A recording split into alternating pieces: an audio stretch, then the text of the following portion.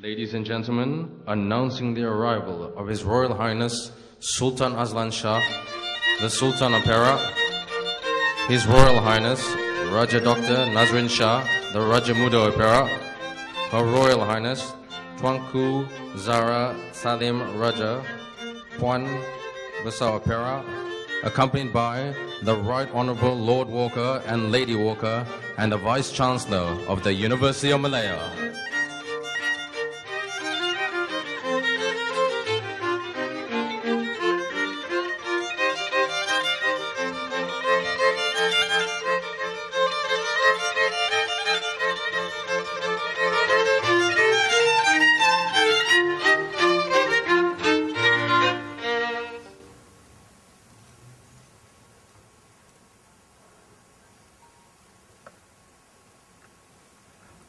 Ampun Tuanku, Patik mohon perkenan duli-duli Tuanku untuk Patik meneruskan acara majlis ini dalam bahasa Inggeris. Your Royal Highness Sultan Azlan Shah, the Sultan of Perak, Your Royal Highness Raja Dr. Nazrin Shah, Raja Muda of Perak, Your Royal Highness Tuanku Zara Salim Raja Puan Besar of Perak, Your Highnesses, the Right Honourable Lord Walker and Lady Walker, the Honourable Menteri Besar of Perak, the Right Honourable Chief Justice of Malaysia, Your Excellencies, my Lords, distinguished guests, ladies and gentlemen. My name is Ben Ibrahim and I will be your MC for this afternoon. On behalf of the trustees of the Sultan Azlan Shah Foundation and the University of Malaya, I have been given both the privilege and the honor to welcome each and every one of you to the 25th Sultan Azlan Shah Law Lecture this evening. Without much ado, I now have the pleasure to invite the Vice Chancellor of the University of Malaya to introduce the speaker for this evening's lecture. Vice Chancellor.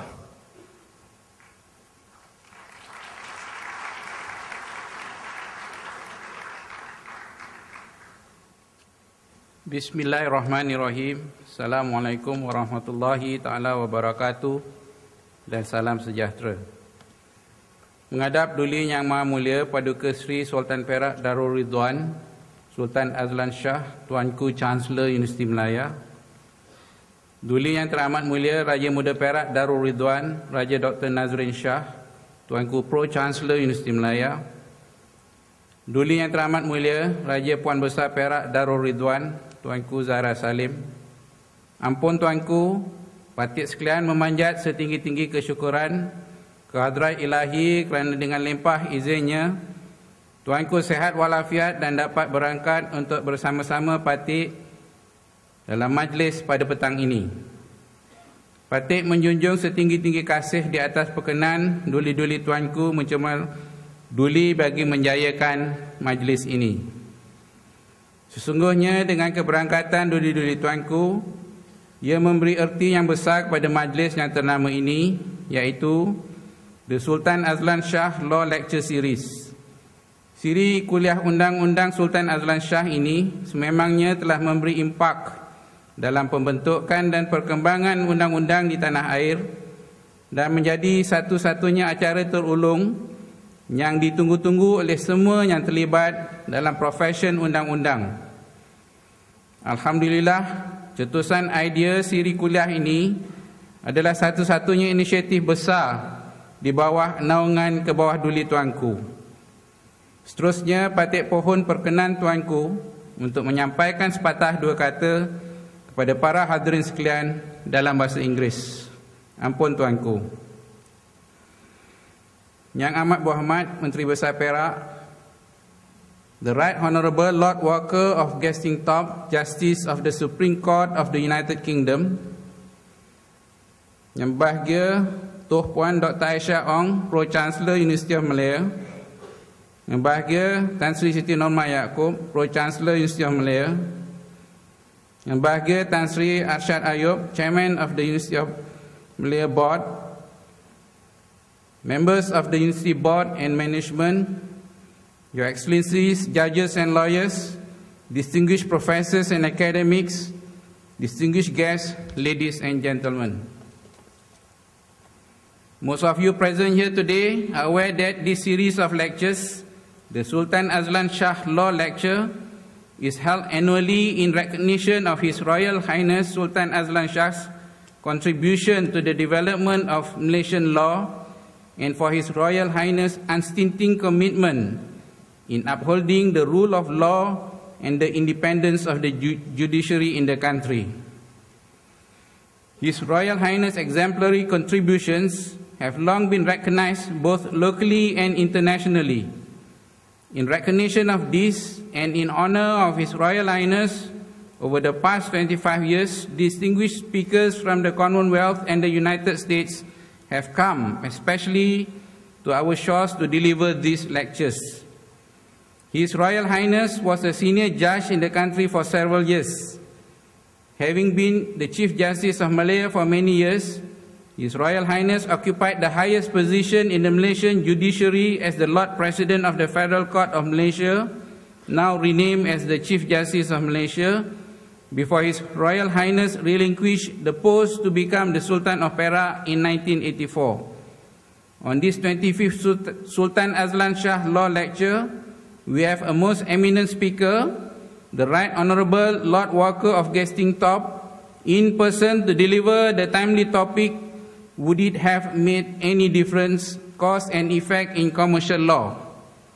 On this note, it gives me great pleasure to invite the Right Honourable Lord Walker of Gestingthorpe to deliver the 25th Sultan Azlan Shah Law Lecture entitled, Would It Have Made Any Difference, Cause and Effect in Commercial Law?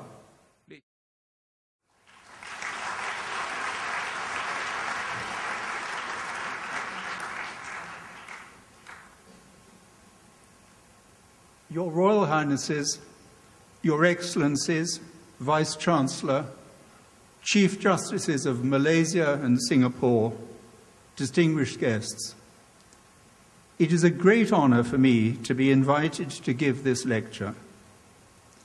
I am deeply conscious that I am following in the footsteps of some very distinguished judges and jurists who have given the Sultan Azlan Shah Law Lecture in previous years, especially as I have the honour of delivering this 25th lecture. May I also express my sincere gratitude at having the opportunity with my wife Suzanne of enjoying the extraordinary beauty of your country and the warmth and kindness of your welcome.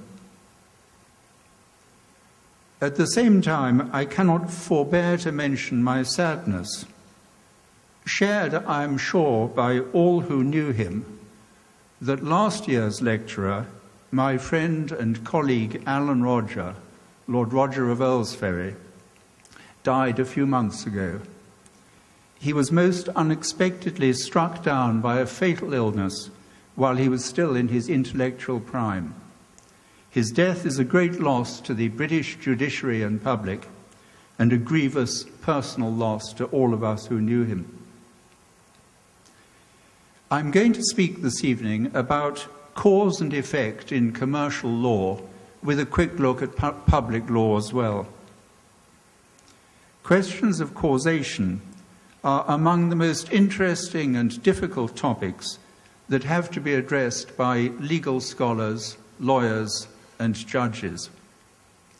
They're by no means limited to the tort of negligence, but that is probably the field in which they most often occur.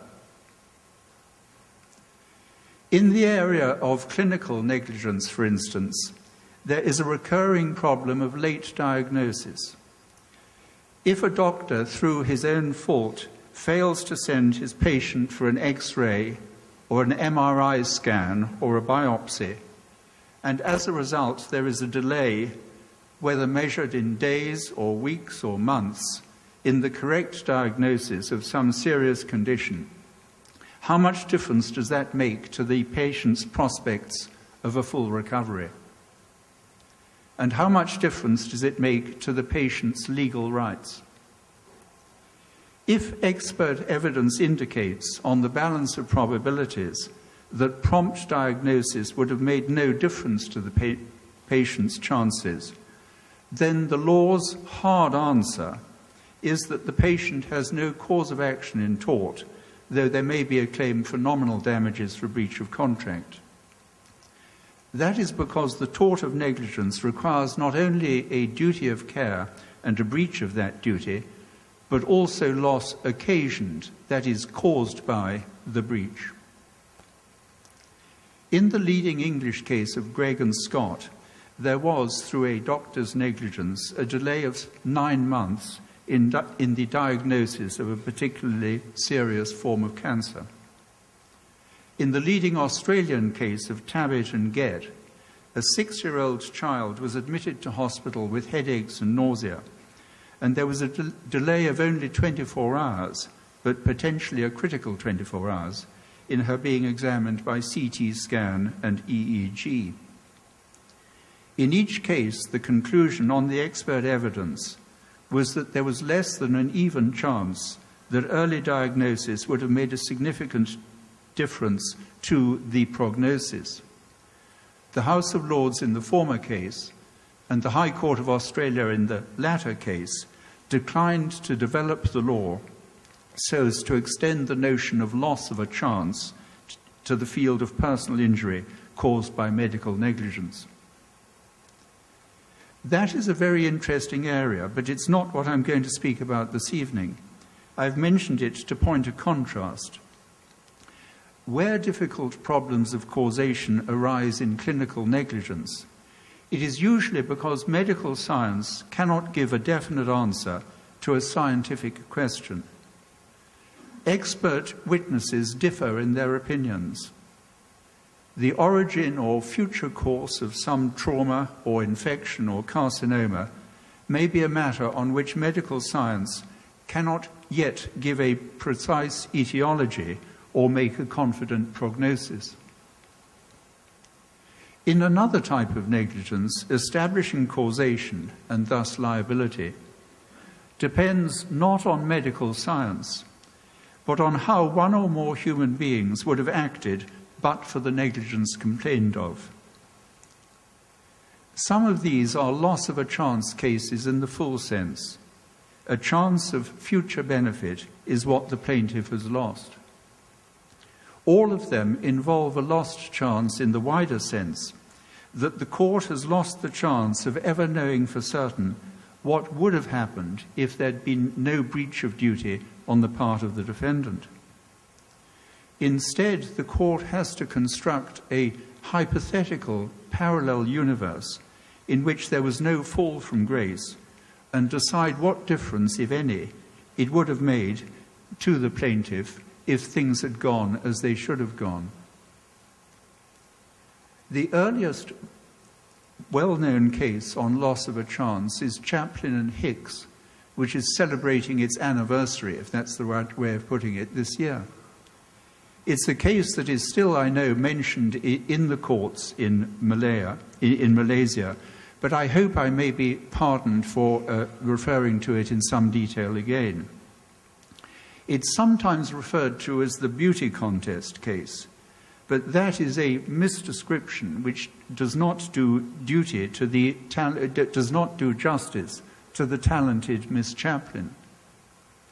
It was a competition for aspiring actresses organized by a popular newspaper, no doubt in order to boost its circulation. The original plan was for the photographs of 24 young women finalists to be published in the newspaper and for 12 winners to be selected by readers' votes, which might have made it little more than a beauty contest. But in the event, over 6,000 young ladies entered the competition, and the rules were changed to deal with the unexpectedly large number of entries. 50 finalists were chosen by readers on a regional basis, and they were, no doubt, chosen for their looks. But the winners were to be chosen by Mr. Seymour Hicks, later Sir Seymour Hicks, a well-known actor-manager, by auditions, or at least interviews, at the Aldwych Theatre in London. Mr. Hicks could be expected to choose the winners on the basis of acting ability and the ability to learn their lines, as well as on looks. We know from the law report that Miss Chaplin was the top finalist of the London region. We also know from the law report that she was already an actress because she was at the time appearing at a theatre in Dundee in Scotland. That was where a redirected letter reached her on the morning of the 6th of January 1909, telling her to be at the Aldwych Theatre for her interview at 4 p.m. that day. That was impossible for her, and that was how she lost her chance.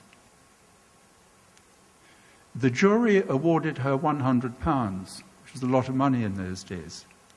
We shall never know what was in the jury's collective mind, but in principle they had two tasks. The first was to decide whether there had been a breach of contract, and they decided that there had been a breach, since Miss Chaplin had not been given a reasonable chance of presenting herself for selection. The second task was to assess the value of what she had lost. This depended on whether Mr. Hicks, a very experienced judge of acting talent, would have chosen her for a prize. The jury's award showed that they thought she had a very good chance of getting a prize. In Chaplin and Hicks, the issue was what difference it would have made if Mr. Hicks, as judge of a talent contest, had seen Miss Chaplin. A much more common version of that situation is when the court has to decide what conclusion a real judge would have reached on a plaintiff's claim, which has never had its day in court and never will have its day in court. That is what happens whenever a claim becomes statute barred or is struck out for want of prosecution as a result of a lawyer's breach of professional care, and the client seeks a remedy against the lawyer instead.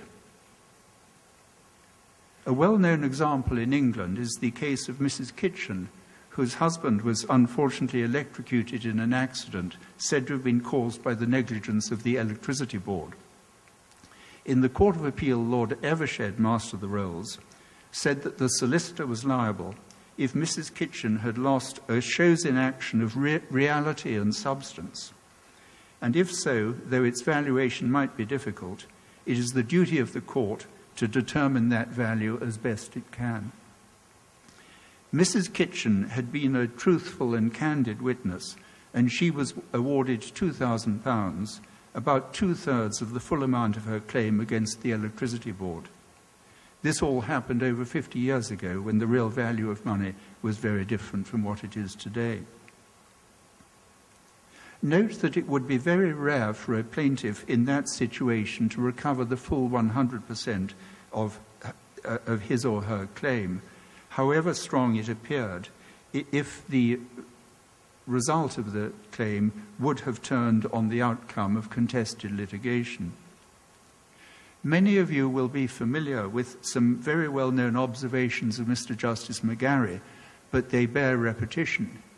Mr. Justice McGarry said, "As everybody who has had anything to do with the law well knows, the path of the law is strewn with examples of open and shut cases which somehow were not, of unanswerable charges which in the event were completely answered, of inexplicable conduct which was fully explained, of fixed and unalterable determinations that, by discussion, suffered a change." Even more difficult questions can arise in claims for professional negligence in lawyers' advisory work. A striking example is the New Zealand case of Mr. Benton's claim against his solicitors. In order to understand the case, you need to know that New Zealand family law provides for a matrimonial home to belong to the married couple in equal shares, unless there is a written agreement based on independent advice to both sides for some other form of ownership. When Mr. Benton married in 1976, he owned a house in Auckland, and his wife owned a building plot in another town. At first they lived in his house, but they decided to build a house on her plot. He paid for most of the building cost, and his wife transferred to him a 21% interest in the new house in recognition of the money that he'd spent. In 1983, he retired, and they decided to see whether they liked living in the new house. The next year, he sold his house and used a large part of the proceeds to purchase his wife's 79% interest in the new house.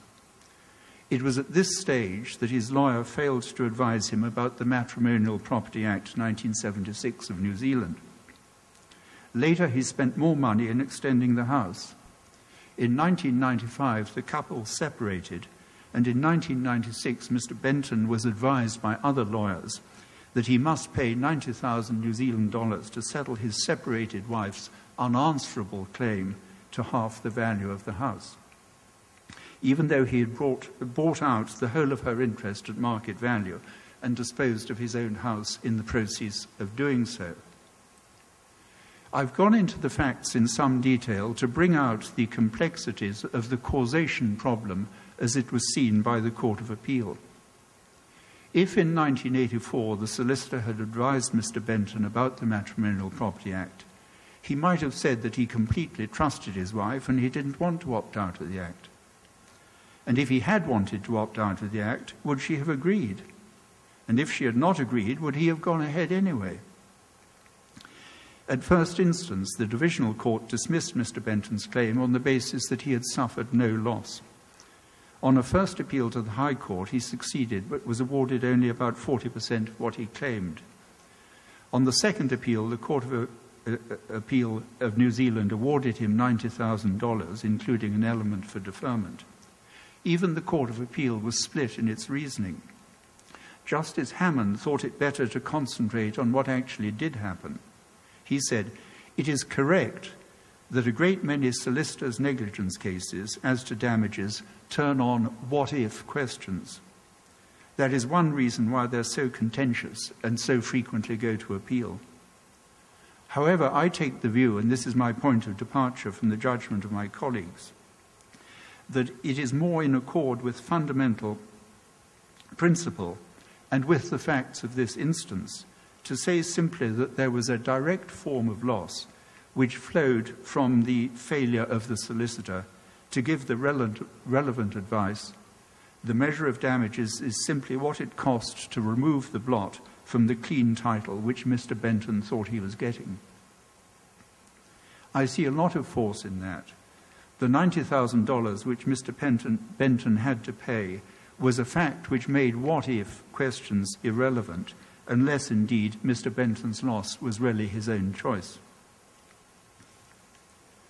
That brings me to a point on the majority judgment in Benton, which is worth emphasizing. The loss of a chance approach is appropriate only for quantifying damages once some loss has been established. If the plaintiff would have taken just the same course, whether or not he got careful advice, he has lost nothing caused by negligent advice. And the fact of loss, as opposed to quantification of damage, is an all-or-nothing question to be decided on the balance of probabilities. This is established by numerous authorities, one of the clearest explanations being by Sir John Donaldson, Master of the Rolls. He said in a case called Hodson, "Take the case of a solicitor who fails to advise his client that the property which he is about to purchase is subject to a right of way. If the client had been told, he would or would not have gone ahead with the transaction. That would have been his choice, not the choice of fate. The damages recoverable by the solicitor's client would therefore be all or nothing, depending on whether he would have, depending on whether he could prove, on the balance of probabilities, that he would have abandoned the transaction." Similarly, if Mr. Benton had agreed in cross-examination that he did trust his wife and would not have tried to opt out of the Matrimonial Property Act, or if other evidence had led the judge to that conclusion, that would have been the end of Mr. Benton's claim against his solicitor. His loss would have been the result of his own choice. The distinction is reasonably clear in principle, but in practice it may become elusive. As it was put in Allied Maples, it's sometimes difficult to tell where causation leading to liability ends and quantification of the amount of the loss begins. Allied Maples was another solicitor's negligence claim, raising quite complex questions of the what-if variety in the context of a substantial commercial transaction. Allied Maples was a subsidiary within the Asda supermarket group. It was negotiating to buy a portfolio of 48 leasehold retail outlets for £26 million.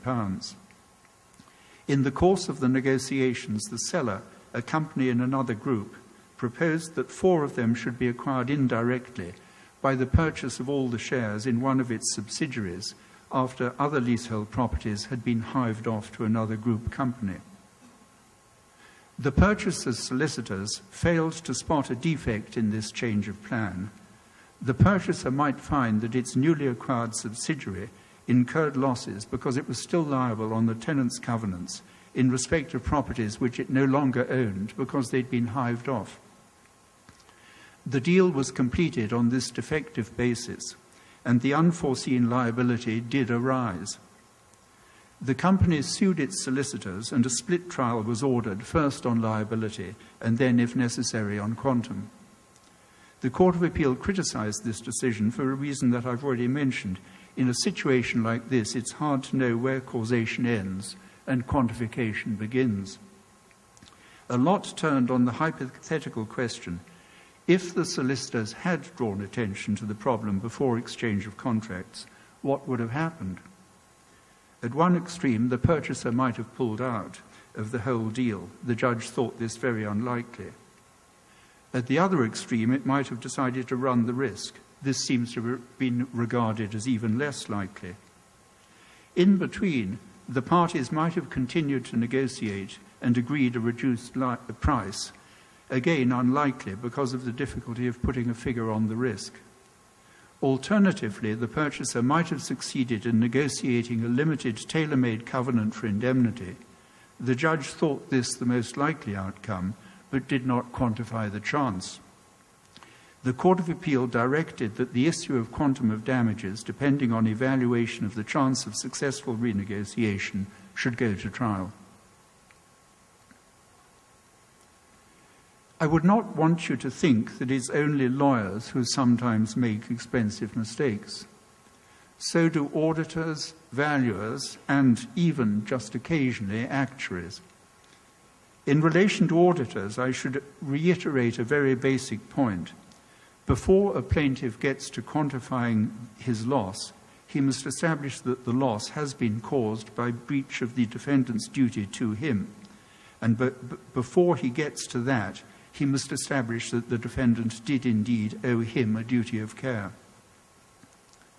Under English law, and I believe the law of Malaysia as well, the basic duty owed by a company's auditors is to the company as a corporation, not to individual shareholders or creditors or prospective lenders or equity investors. That was finally established as part of the law of England by Caparo in 1990, a decision which is recognised as an important landmark in the general development of the tort of negligence. It's only in special circumstances that auditors will be held on an objective test to have assumed responsibility towards a wider class. That may occur, for instance, if the auditor's firm has a hands-on involvement in arranging finance so as to assume responsibility towards prospective lenders, or in preparing a valuation of shares which were to be compulsorily acquired from minority shareholders so as to assume responsibility to the individual minority shareholders affected. If both a duty and a breach are established, issues of causation often arise. For some time, the decision of the English Court of Appeal in Gulu was much cited as an authority. Auditors who had failed to spot overstatements of stock and profits in 3 consecutive years' accounts of a trading company were held not liable for its eventual decline into insolvency. Upholding a strikeout, the court stated, the breach of duty gave the opportunity to Galoo and its holding company to incur and to continue to incur trading losses. It did not cause those trading losses in the sense in which the word cause is used in law. But later cases have shown that Galoo does not establish any general rule. This is an area in which the court must pay close attention to the particular facts as pleaded and proved. There's a valuable discussion in the judgments of the New Zealand Court of Appeal in Siu Hoi, where Justice Thomas saw Galoo as, and I quote, a timely reminder that the answer to this question will not be resolved by the application of a formula, but by the application of a judge's common sense. The judge needs to stand back from the case, examine the facts closely, and then decide whether there is a causal link between the failure and the loss in issue, which can be identified and supported by reasoned argument. Siu Hoi and numerous other cases show that where damages are claimed for breach of some professional duty, questions of causation cannot be considered apart from the scope of the duty owed. In Caparo, Lord Oliver said, "It has to be borne in mind that the duty of care is inseparable from the damage which the plaintiff claims to have suffered from its breach. It's not a duty to take care in the abstract, but a duty to avoid causing to the particular plaintiff damage of the particular kind which he has in fact sustained." This brings me to the large and controversial topic of SAMCO, which is an abbreviation for South Australia Asset Management Corporation. That decision of the House of Lords raises the almost insoluble problem of damages for a negligent valuation made in a falling property market, a phenomenon that Britain has seen 3 times during my professional career. I approached this topic with some trepidation, as I could easily devote an entire lecture or even a series of lectures to this single case. But don't let me fill you with trepidation. I'm not going to spend long on it. The decision has been followed in New Zealand, but not in Australia.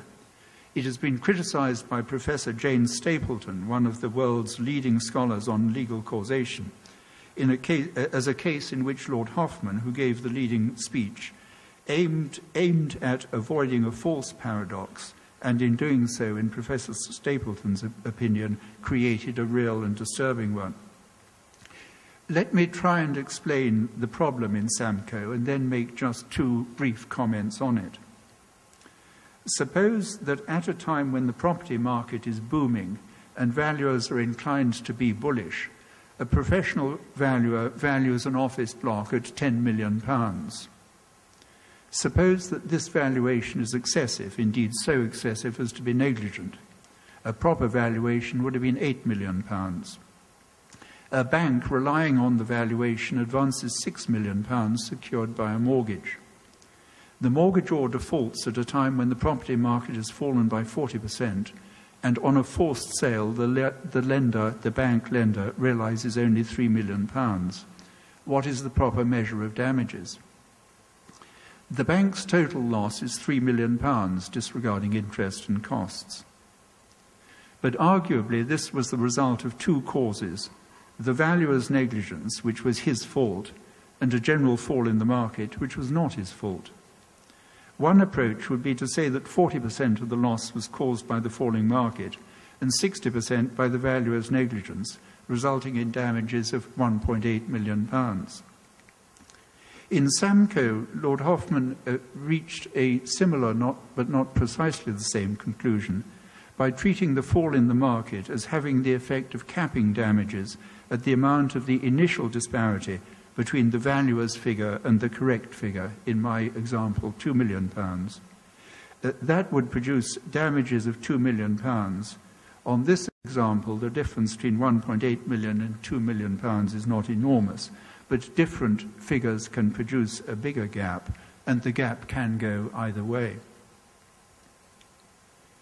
My first comment is that there is an important distinction, which Lord Hoffman discussed at some length, between providing information and providing advice.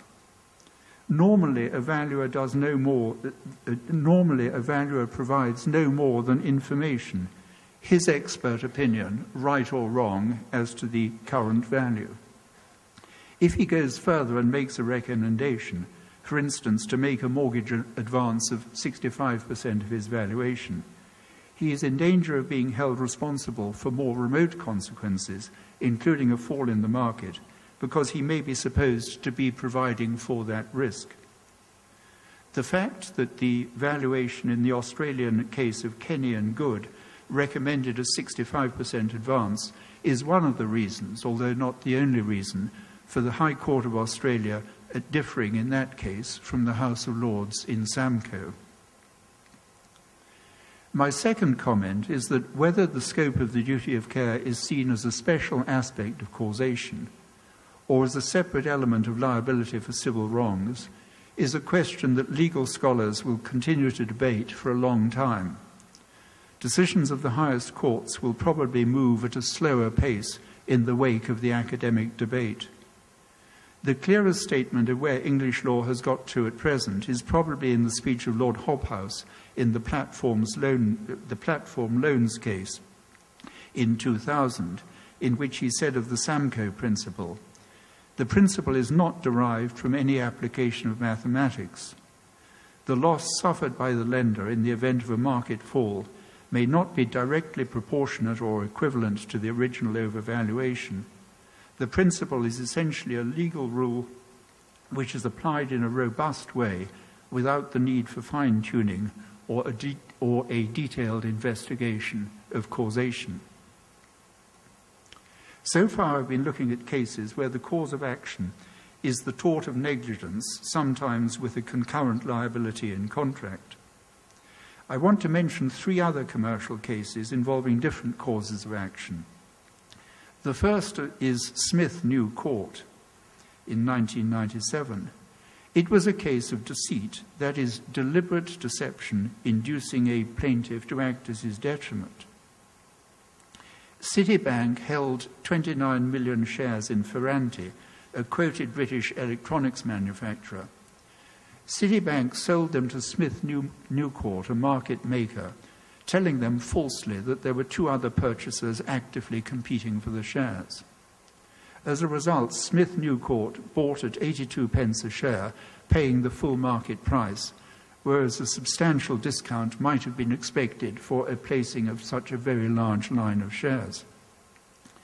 What neither Smith New Court nor Citibank knew was that Ferranti had just been the victim of a huge fraud, which was disclosed about 6 weeks after the deal. Ferranti lost almost half of its net assets and its profits dropped by 60%. Smith New Court managed to dispose of its holding in relatively small parcels at a total loss of over £11 million. The House of Lords held that Citibank was liable for the whole loss. The stock market valuation was not a true indication of the value of the shares that were purchased because there was a false market. Citibank was liable for the whole loss caused directly by its own employees' deceit, even though it had nothing to do with the fraud that caused the loss. It's a striking illustration of a stricter principle of causation being applied in the case of a tort that involves deliberate wrongdoing. The next case is about the charter of a ship. The vessel's name was the Golden Victory, decided by the House of Lords 4 years ago. It was a sort of mirror image of a loss of a chance case, in that it was a case in which the court did know how events had turned out, but the parties didn't, at the time of the breach of contract, know how events would turn out. In 1998, Golden Strait, the owners of the Golden Victory, chartered it for 7 years to Nippon Yusen. Either party had the right to cancel the charter in the event of war or hostilities between, so far as relevant, the United States, the United Kingdom, and Iraq. In December 2001, the charterers repudiated the charter when it still had 4 years to run. In March 2003, hostilities, sometimes called the Second Gulf War, broke out between the United States, the United Kingdom, and Iraq. Various issues of law arose the most interesting of which was whether the outbreak of hostilities put a cap on the charterer's liability to pay damages for their repudiation of the contract. The arbitrator, looking at the factual situation as of December 2001, held that a reasonably well-informed person would have considered hostilities between the United States or the United Kingdom and Iraq as, quote, not inevitable or even probable, but merely a possibility. But there were various delays in the arbitration process. Hostilities did occur in March 2003, and the arbitrator, feeling himself bound by authority, reluctantly decided in favor of the charterers that there should be a cap on the damages. He was reluctant because, as he put it, it does not seem to me that it can be right that the value of that which the owners have lost, and which is calculable on the date of breach in the then prevailing circumstances, should thereafter vary according to when a determination is made in proceedings to enforce their rights, and in perhaps quite different circumstances. The arbitrator's decision was upheld by the English Commercial Court and by a unanimous Court of Appeal, but the House of Lords was decided 3-2 in dismissing the further appeal. The majority thought it right, in order to avoid overcompensating the owners, to depart from the normal rule that damages should be ascertained at the date of breach. They relied on an old House of Lords case about statutory compensation for mining operations, in which the Earl of Halsbury, Lord Chancellor, with characteristic outspokenness, rejected the notion that you should shut your eyes to the true sum now you know it, because you could not have guessed it then. For the minority, Lord Bingham stressed the importance of certainty in commercial cases. In rejecting the argument about overcompensation, he observed, "There are, in my opinion, several answers to this. The first is that contracts are made to be performed, not broken. It may prove disadvantageous to break a contract instead of performing it.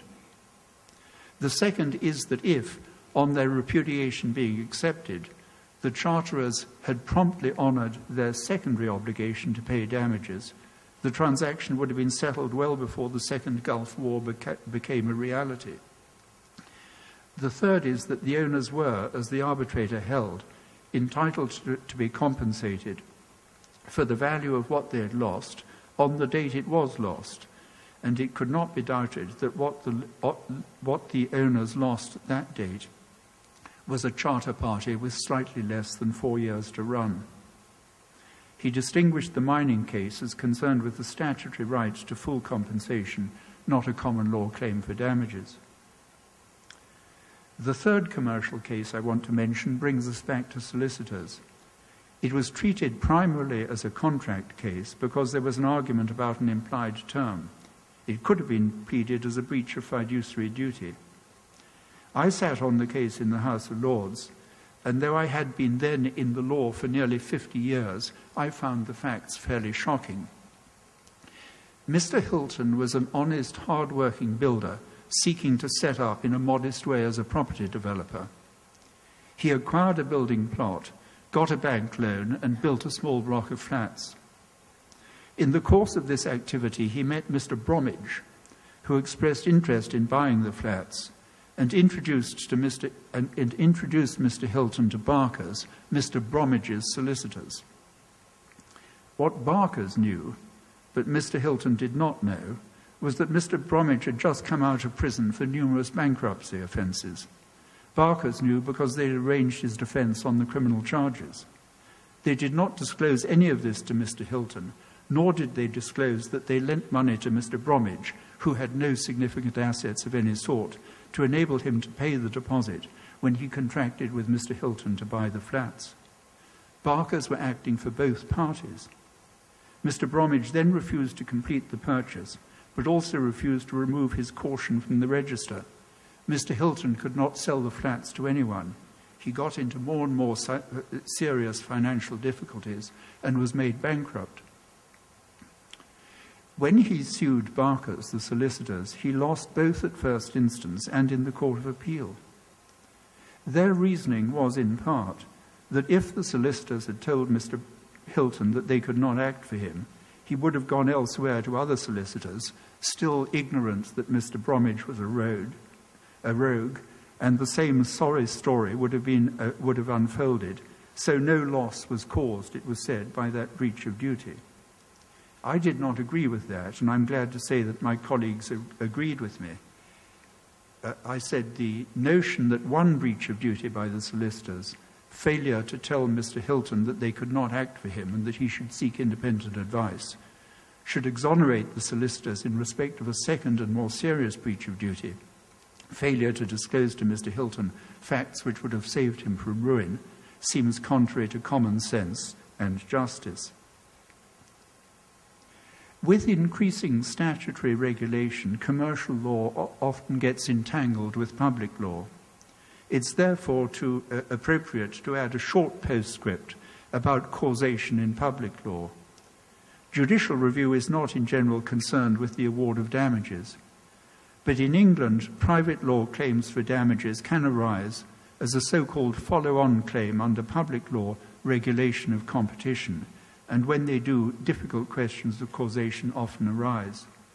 A large company may have abused its market dominance, but it may be difficult for a smaller company to establish that a loss which it has suffered, for instance, failure to win a lucrative contract, is attributable to that cause. The Takaro Properties case was something of a cause célèbre in New Zealand 25 years ago, though the claim came to nothing in the end. Some investors developed a high-grade holiday resort in the New Zealand uplands aimed at the top of the tourist market. It failed to attract enough wealthy customers, and it had to close. Other foreign investors showed an interest in trying to turn it round, but their investment needed government approval, which the minister, Mr. Rowling, repeatedly declined to give. He gave weight, as Takaro argued, much too much weight, to his wish to restrict foreign investment in New Zealand real estate. The company sued him in a private law action for damages. At first instance, it failed completely, the judge finding that even if approval had been given, the enterprise was facing, as the judge put it, nothing but disaster. The Court of Appeal took a different view, holding that the minister had failed to exercise due care in his decision, and awarding 300,000 New Zealand dollars for the loss of a chance of turning round the enterprise. The Court of Appeal reached the same figure, but by a different route. Finally, the Privy Council held that there was no breach of any duty and probably no public law duty at all. The last point I want to make about causation in public law is the most important. In judicial review of official decision-making, the official decision-maker may have failed to follow the proper procedure. He may have failed to carry out proper consultations or to give a proper period for lodging objections. In such a case, the riposte, "It would not have made any difference anyway," carries very little weight. Occasionally, because judicial review is a discretionary remedy, it may be enough to cover a relatively small defect. But in a democratic society, the public are entitled to have their say, and to deny that right is a serious failing, regardless of the likely outcome. It was very well put by Lord Hoffman in the Berkeley case, in which one gallant lady protester upset plans for the redevelopment of the Fulham football stadium in West London. The European Directive on Environmental Impact Assessment required, Lord Hoffman said, the inclusive and democratic procedure prescribed by that directive, in which the public, however misguided or wrong-headed its views may be, is given an opportunity to express its opinion on the environmental issues. There are many similar statements of principle about the importance of proper procedures in official decision-making, especially where it involves consultation in order to assess public opinion. For instance, in another environmental case, the court said, and in closing that brings me back to the title of this letter, that only, and I quote, "only in the very plainest of cases can one say that the breach would have made no difference? There we are. I've taken you on a rather wandering and inconclusive journey through some highways and byways of causation. Thank you very much for your patience in accompanying me on the journey.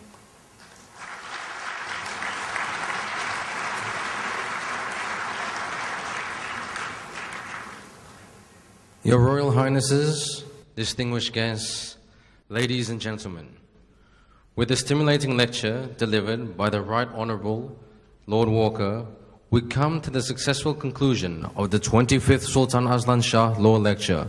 A big round of applause.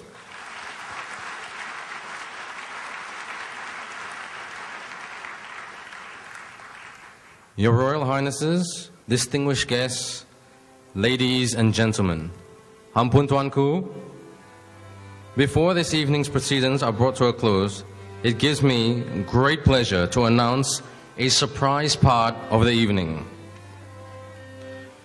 Ladies and gentlemen, the Sultan Azlan Shah Law Lectures was conceived and initiated in 1986 to honor His Royal Highness Sultan Azlan Shah, specifically His Royal Highness' contribution to the development of Malaysian law. I quote, "A most distinguished jurist, statesman and upholder of the rule of law." This is how the eminent former Lord Chief Justice of England and Wales, Lord Wolfe, described His Royal Highness Sultan Azlan Shah. The highest regard and esteem in which His Royal Highness is held in the common law world can be seen from the accolades by the eminent speakers who have delivered the Sultan Azlan Shah Law Lecture. Justice Kennedy of the Supreme Court of the United States observed that the success of the Sultan Azlan Shah Law Lectures, to quote, "is a tribute to His Royal Highness Sultan Azlan Shah's steadfast commitment to the rule of law." Lord Steyn, another speaker, acknowledged, I quote, "His Royal Highness is both a distinguished jurist and an eminent former judge whose valuable contribution to the law is widely known beyond the frontiers of this country." Likewise, Baroness Helena Kennedy recognized, to quote, "His Royal Highness' reputation as a truly great lawyer, as a judge of great distinction, of immense wisdom and courage extends far beyond these shores." The unrivaled prestige of the Sultan Azlan Shah Law Lectures is evident from the list of distinguished speakers who have graced our shores to deliver the lecture, which includes some of the most renowned and distinguished jurists, barristers, and academics of our time. Indeed, the eminence and authority of the Sultan Azlan Shah Lectures transcends our shores and has received judicial recognition of the highest order. For example, the first Sultan Azlan Shah Law Lecture delivered by Professor W.R. Cornish in 1986 was referred by the House of Lords in the 1993 case of Woolwich and IRC. The 11th Sultan Azlan Shah Law Lecture delivered by Lord Steyn in 1996 was referred to with approval by the Supreme Court of the United Kingdom as recently as last month in the case of Rainy Sky SA and Cookmin Bank. Also, the 24th Sultan Azlan Shah Law Lecture delivered by Lord Roger last year has been referred to with approval by the Privy Council in the recent 2011 case of Belize Bank Limited and Attorney General of Belize. In recent years, the lectures have been delivered by speakers such as Associate Justice Anthony Kennedy, the first justice from the Supreme Court of the United States of America to deliver the lecture, Ms. Sherry Booth, the first woman to deliver a lecture in this series, Baroness Helena Kennedy, the ardent campaigner of human rights, Mr. Tony Blair, the former British Prime Minister whose first visit to Malaysia was to deliver this lecture, Lord Mark Saville, Lord Jonathan Mance, and Lord Alan Roger of the House of Lords and the Supreme Court of the United Kingdom. Ladies and gentlemen, The Sultan Azlan Shah Law Lecture Series is a testament to the tie that binds the Commonwealth, the common law tradition. As long as the common law continues to evolve, the Sultan Azlan Shah lectures will not only endure, but will remain a reference point for those interested in the vitality and development of the common law.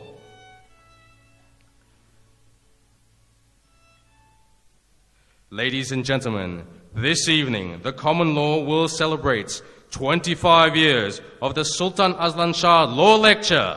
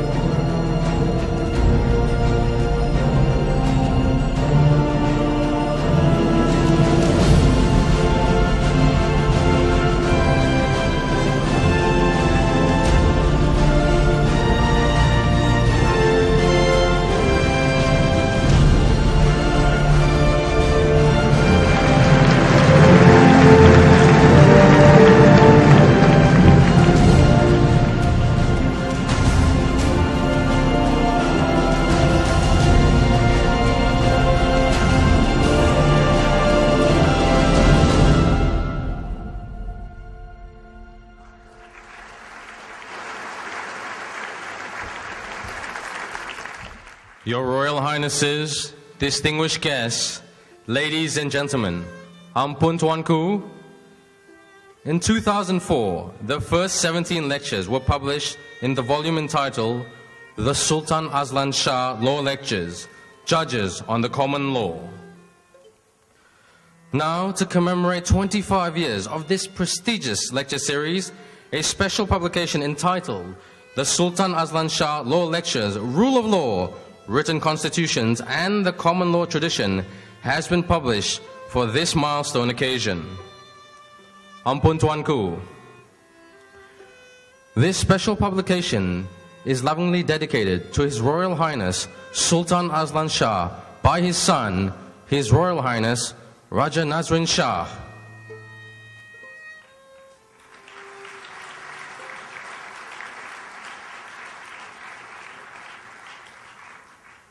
Ampun Tuanku, it now gives us enormous pleasure to invite His Royal Highness Raja Nazrin Shah to officially launch the book entitled The Sultan Azlan Shah Law Lectures, Rule of Law, Written Constitutions and the Common Law Traditions by presenting the first copy of the book to His Royal Highness Sultan Azlan Shah.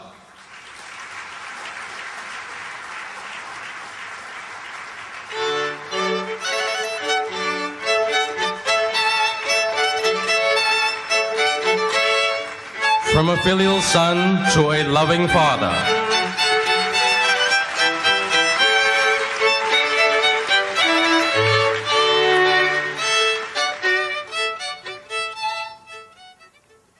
Thank you, Your Royal Highness. Ladies and gentlemen, before I bring this part of the evening to a close, permit me to take a short deviation from the script prepared. I have been asked to make a very short statement and announcement by His Royal Highness Raja Nazrin Shah, who has taken a keen and personal interest in this evening's event. This evening, just as we have celebrated 25 years of this lecture series and paid tribute to the person whose name these lectures bear, we also want to pause and acknowledge the contribution of one who has done so much to make these 25 lectures possible. Over the past 25 years, His Royal Highness Sultan Azlan Shah has been present at each and every one of these lectures. Together with His Royal Highness Tuanku Sultan and His Royal Highness Raja Nazrin Shah, we have had the privilege of enjoying 25 stimulating and thought-provoking lectures delivered by 25 distinguished speakers. A round of applause for that, ladies and gentlemen.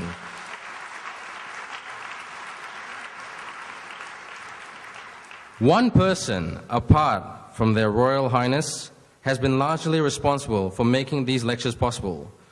Right from the very beginning, out of his passion and love of the law and justice, he undertook the responsibility each year of inviting the speakers and organizing these lectures, doing so with flair and consummate skill.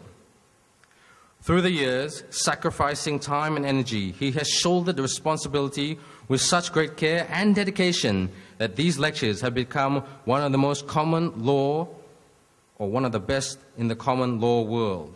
He also edited 2 handsome volumes containing all these lectures, doing so with great thought and care as only a meticulous and learned editor can do. Together with his team, he has produced with mastery and skill what may be considered 2 pieces of art. Ladies and gentlemen, it gives me great pleasure to invite you to join me in giving a big thunderous round of applause to our dear professor, as we call him, to thank this special person who has made the lectures over the past 25 years not only possible, but successful, and for giving us these wonderful publications. Ladies and gentlemen, I'm sure you're wondering who on earth I am talking about. Well, I will not put you in misery anymore. Ladies and gentlemen, please put your hands together. A big, thunderous round of applause for Dato Sri Visu Sinadurai. A big round of applause, ladies and gentlemen.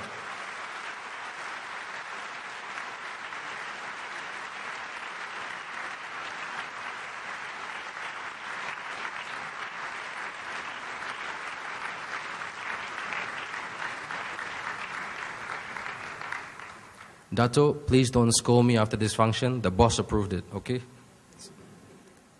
All jokes aside, ladies and gentlemen, Your Royal Highness Sultan Azlan Shah, Your Royal Highness Raja Nazrin Shah, Your Royal Highness Tuanku Zahra Salim, Lord and Lady Walker, Your Highnesses, my Lords, Your Excellencies, may I humbly invite you to the reception.